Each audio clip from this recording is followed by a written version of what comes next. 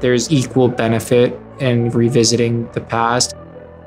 Now we have all this crazy shit, whether it's AI or all of these amazing plugins. How do you take the old and the new and put it together and then really come up with something unique? My name is Sam. I go under the producer name of Jauz. I've been making electronic music for like 15 years, and now I'm here at Output. I've done songs with Skrillex, Tiesto, Diplo. I run my own record label called Bite This, and I've played at a couple music festivals here and there.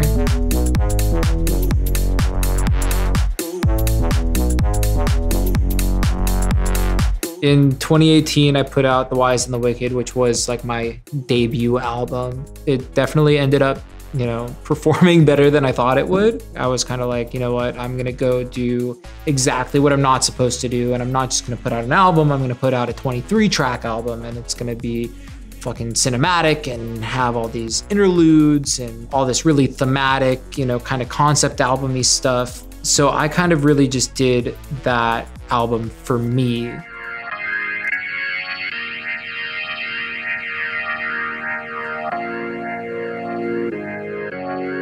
I would imagine most people watching this have heard Ghosts and Stuff before, but if you haven't, it's one of the most iconic dance records of all time, written by deadmau5, the guy with the mouse head. When you're remixing a song of that magnitude, there's a lot of, self-imposed pressure or external pressure. You really can't fuck this up. I really tried to not use a lot of the original song and quote unquote play it safe. I really almost wanted it to feel like you were hearing a completely new song for the first time, but with elements that still made it feel really familiar to you. I'll start with the stuff from the original Ghosts and Stuff that I kept, which wasn't that much. Obviously, have to keep the Rob Swire vocal in there. It's been so long, I've been out of my body with you. Doesn't really sound too different. I think I processed it a little bit different than the original just because I guess I wanted to put my spin on it. And then I also did a little bit of extra processing on this top lead here that Rob does that to me is like, this is the quintessential moment of Ghosts and Stuff, music aside. This is the part of the song that really makes the hair on your arm rise up.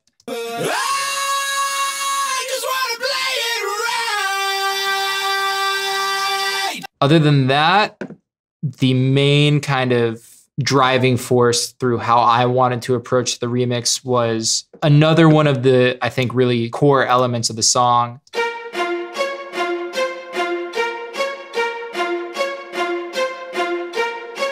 What I wanted to do was make the song darker and more moody and much more orchestral and kind of take those strings that kind of just exist in the original and really build on them and really kind of step it up a notch. But I think it might be cool to just listen to the kind of orchestral section as a whole, which is pretty beefy. There's 3 different layers of brass instruments. There's the original strings and then a bunch of other strings that I added in.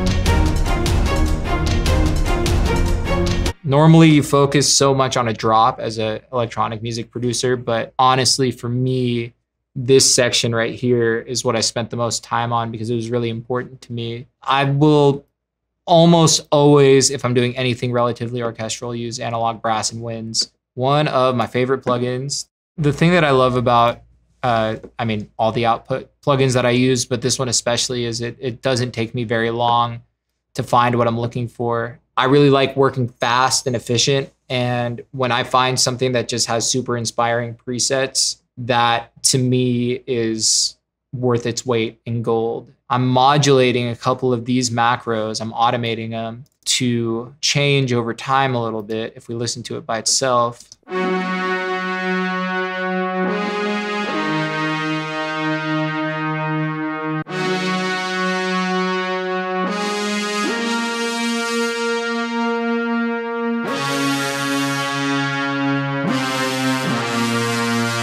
So it just starts off a little bit filtered and a little bit muffled so that it doesn't just come right in. To me, the real trick was kind of figuring out how do I gradually build all these elements so at the very end it feels like this huge crescendo of just all of these elements coming together and making this, you know, super, super epic moment. I think what would be really cool is to listen to the brass and the orchestra without the analog brass and winds, which sounds something like this.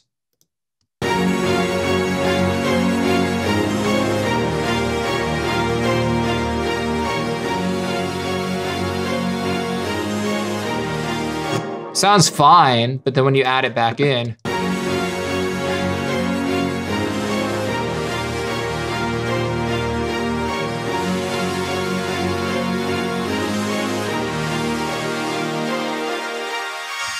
it adds so much more depth and perfectly filled in kind of like the frequency spectrum of what I thought I was missing in that section. But I guess now we can get to the part that everyone is really here for, which is the drop.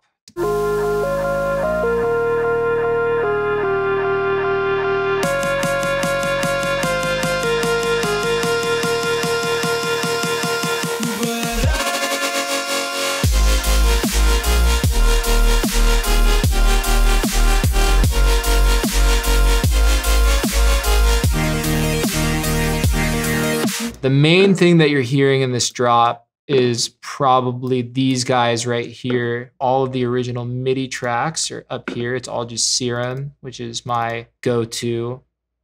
So there's 3 different kind of versions of this same lead sound that are happening that I stacked together a little bit. And then there's even some more after that. But this is kind of the central focal point, which is this guy right here.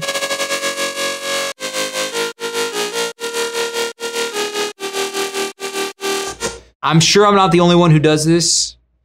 I still feel like I'm giving away one of my like go-to kind of secrets here, which I don't really care. But something that I've been doing for the last couple of years, probably ever since I did the Trampoline remix, I stopped writing bass leads as 1 note, which would make the most sense. And I started making 2-note chords and splitting them by enough octaves and just basically adding a ton of distortion. And the combination of all those things together is what gives it this really specific characteristic. So if you look at the MIDI here, F0 is the root note, and then it's playing a harmony of C#4. So it's,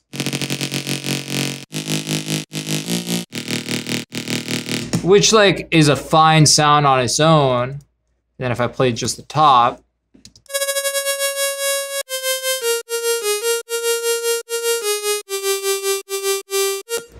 which again is like a fine lead, but when you put them together, the magic really happens.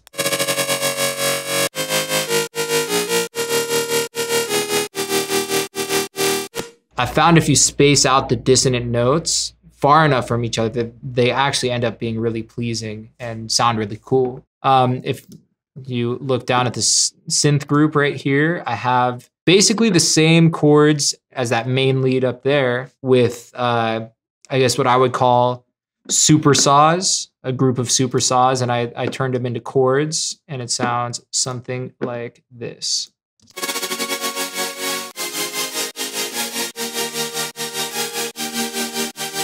So if I play that with the main lead,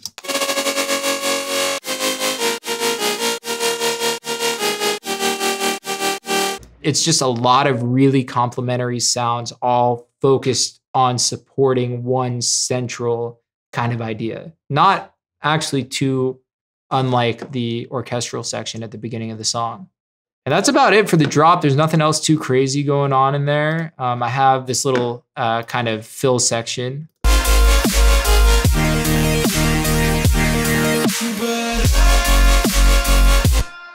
And all that is I brought back in that kind of classic deadmau5 chord progression.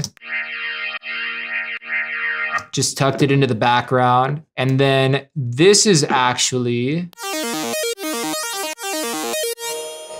I think when I started this version of the remix, that track kind of just happened to be in this project still, and it played on accident. And I was like, oh, this actually sounds really cool. I feel like the only other thing I haven't really touched on too much is the drums. My personal opinion, if you're not a drummer, if you don't feel confident in your drums, simpler is always going to be better. I mean, even my cymbals are just, and this is every single one of my songs I've ever made, basically just a couple different top loops that I throw together that I feel like make the song move forward and feel nice.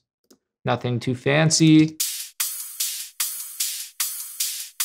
And then over here for the verse.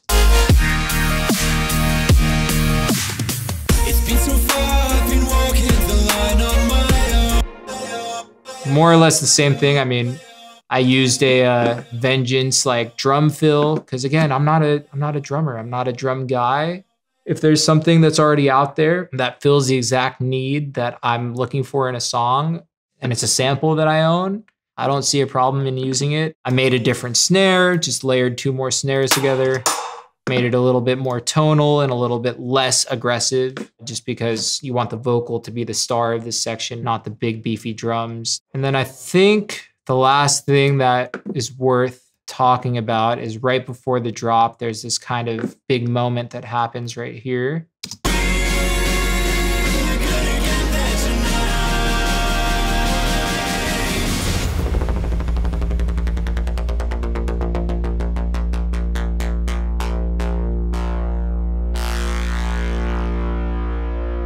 This sound should be very recognizable to you. The off-sync free rate, whether it's a saw bass or a lead or whatever, a lot of these house songs or techno songs or whatever that are doing these crazy random LFO basses. And I'm sure that's where I got the inspiration for making a sound like this. But a lot of those songs, I feel like, make it this really central focus of the record. And I was just like, to go from this big orchestral section and then kind of break it down and build it back up, I knew I needed some kind of moment of like this big release. And then you can kind of like relax for a second, take a breath. So then you can be built back up for the drop.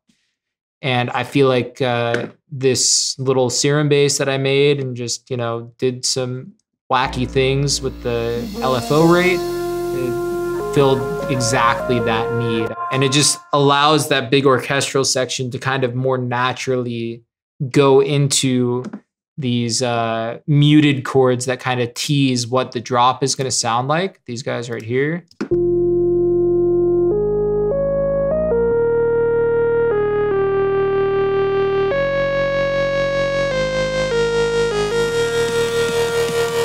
I'm a big believer in happy accidents and kind of letting the music kind of guide you versus trying to come in with this preconceived notion of like, I'm gonna make this kind of song today. I almost equate it to like artists who just like throw buckets of paint. They're just like letting it rip and seeing what happens. So the more tools I can have like that, the better.